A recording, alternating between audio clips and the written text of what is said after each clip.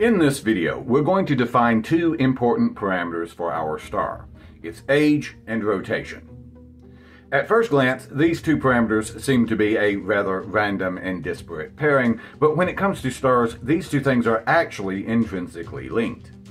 Like people, main sequence stars slow down as they age.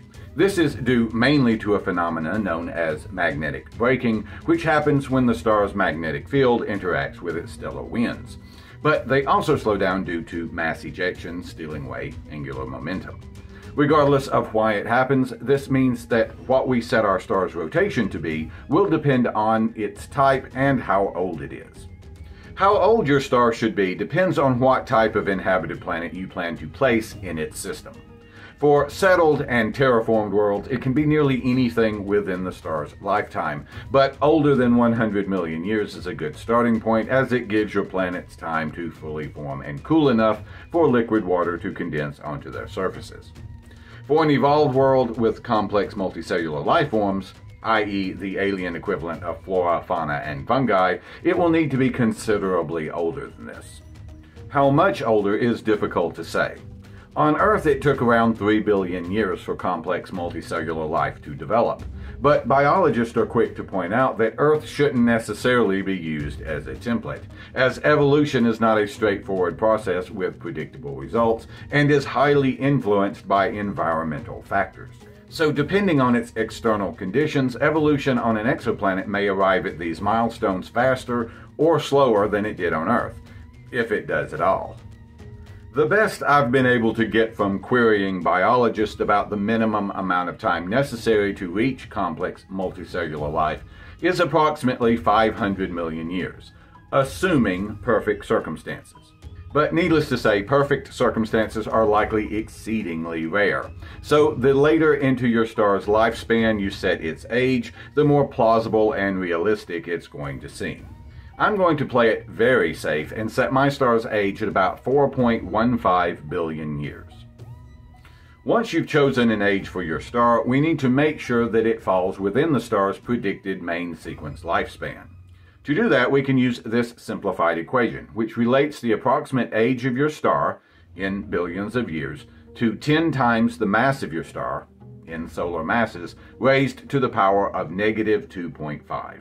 Before we get to this calculation, there are a few things I need to point out about this equation.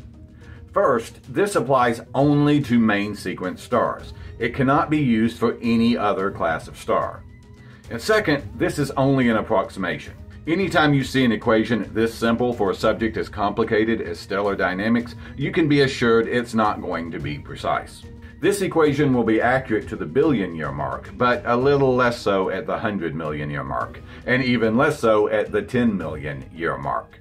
By the time you get to the 1-million-year mark, it has lost all semblance of accuracy. And lastly, this equation works best with stars in the middle of the mass range. It tends to underestimate the lifespan of very low-mass stars, which can actually live for over 1 trillion years. And it overestimates the lifespan of very high-mass stars, which typically last less than 100 million years. But in those edge cases, it doesn't really matter. You're either dealing with a star that lives so long that its lifespan isn't a concern, or a star that has such a short lifespan that it's not likely to have planets anyway. That out of the way, let's pull up our calculator and enter 10 times the mass of our star in solar masses. My star's mass is 0.9064, and then we'll raise this to the power of negative 2.5. So your equation should look something like this. We can now press equals and get our star's estimated main sequence lifespan in billions of years. For me, that's about 12.7 billion years. Now, there's no need to record this estimate. We just need to make sure that the chosen age of our star is within its main sequence lifespan. But now that I've confirmed that the age I chose for my star is valid, I'm going to add its age to my SAP sheet. While there is a method in astrophysics called gyrochronology that is used to determine the age of low-mass stars based on their rotational velocities, it is, as you might expect, extremely complicated and way too much to deal with in this context. So, for the sake of simplicity, we're just going to try to get our star's rotation within the ballpark of plausibility. To do that, we can make use of this graph, which shows the rotational velocities of several hundred stars organized by their spectral type. Looking at the graph, it is clear that low-mass stars tend to have relatively slow rotational velocities, while high-mass stars can have comparatively fast rotational velocities and vary across a greater range. Chances are your star lies on the low-mass end of this scale, so let's zoom in on that section of the graph.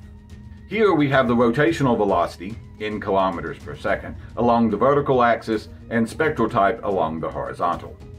The thin capped bars represent the range at which we find stars, while the thick bars are where we find the majority of the stars in this sample. And the blue lines are just the median values for the stars in that spectral type. Each one of these segments represents a different spectral type, with the white lines at the bottom marking the spectral type below. So this chart gives us a good idea of what the valid rotational velocities are for the type of main sequence star we've chosen. Any value you choose within this range is going to be close enough to accurate to be considered realistic. But if we want to get even closer, we can recall that stars slow down as they age. So our star will likely start up near the top of its range and progress toward the bottom. But this isn't a linear progression.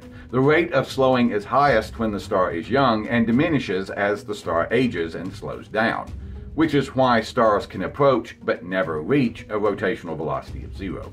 So armed with this knowledge, we can place our star at a point within the range that best matches the age we've defined for it.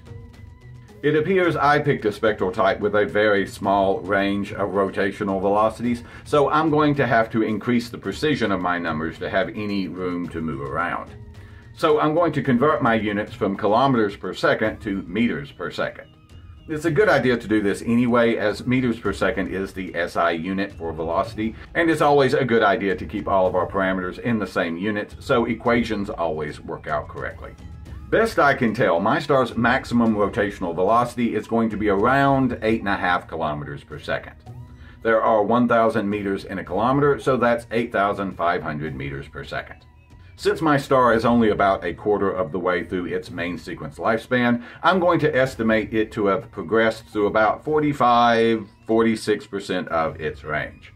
So I'm going to pull up my calculator, type in my star's maximum rotational velocity as 8,500 meters per second, multiply by, in parentheses, 1 minus 0.4628.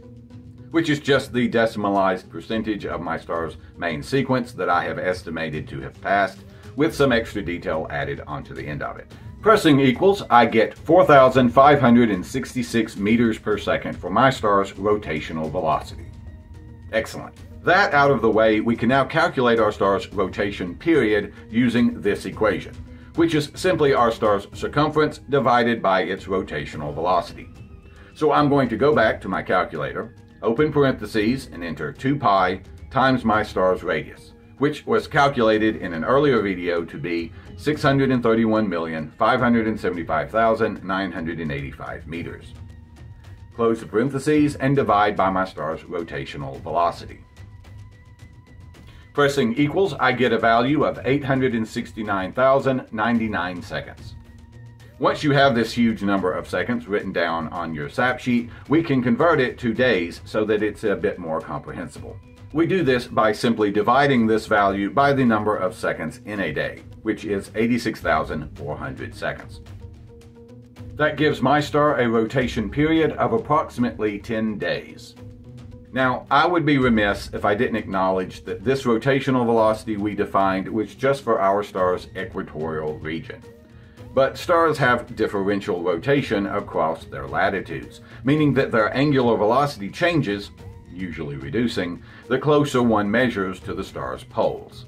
Within science fiction circles, this fact isn't usually important to anyone. About the only time something like this comes up in fiction is when a sunspot threatens to launch a flare or coronal mass ejection toward an orbiting planet. But since planets typically orbit close to the star's equatorial plane, the threatening sunspots would likewise need to be within the star's equatorial region, so the values we calculated would actually be the most appropriate to use.